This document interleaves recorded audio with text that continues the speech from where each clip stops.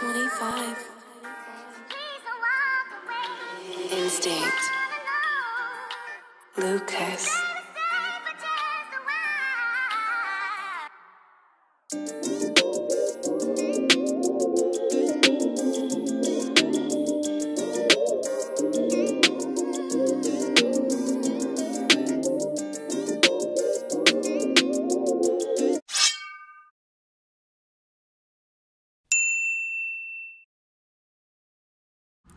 What is going on? It's been a minute, right?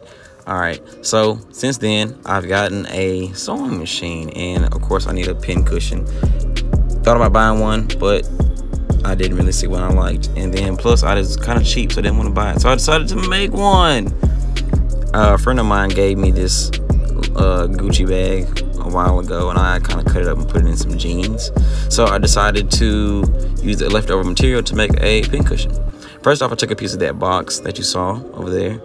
I used the top of the jar lid to make the circle, and then using these cheap dollar store X-Acto knife, which the blades are cool, but it's the holder, like the stem. What do you want to call it? The handle. It sucks. So yeah, I cut that out. It's a little too big, so I shaved it down a little bit. Put it back on there to make sure it fits. All stuff to the side. Then I found me a piece that I could work with. And let me tell you, this part right here, I did not know this metal, like a metal coil in there. But yeah, I couldn't even cut that. It went around it. So yeah, ended up cutting that out of there. Boom, boom, boom, boom, boom. Make sure I got enough. Honestly, I probably could have went a little bit bigger, but hey, I made it work for what it was. After I cut that out, then I kind of put it on top of there to see if it fits. Then I took this glove that I had. I went thrifting, and I got a jacket, and inside the jacket was one long glove. So boom, I threw it away, and I was like, well, you know, I can use it. And here I am using it. I can't throw things away. A bit of a pack rat porter. But anyways, though, chopped up the fingers. I figured that'd be enough. That'll be my inside of my pin cushion. So I started hot gluing around the edges, and then kind of just folding it over, just tucking the fabric right there. It's not gonna look the prettiest on the inside, but on the outside it's gonna look pretty cool. It's okay, it's for me. So if I was to make these junts and sell them, I would like definitely doctor it up to look better, but you know, it's just for me, so like I said, it doesn't really matter. So yep, just tucking away. Burnt my hand a couple times. After that, I stuffed it with all of the glove finger bits and pieces. Got it all in there, stuffed in there pretty good.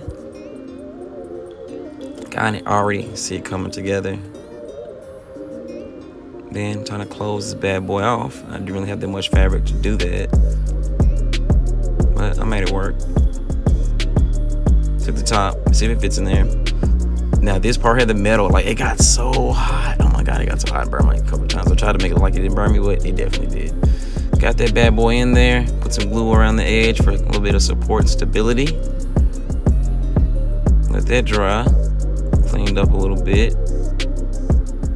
Cause you know, I gotta keep a happy workplace. Oh, and look at my new grid. I made this out of dollar store cutting boards. Neat, right? So it's kind of dry. I'm gonna put all my stuff in here, my sewing stuff.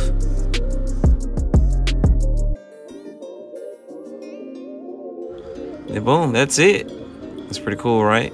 Practical and looks nice. Looks all high end. Probably should have painted the lid gold. That'd look cool. Oh well, too late now.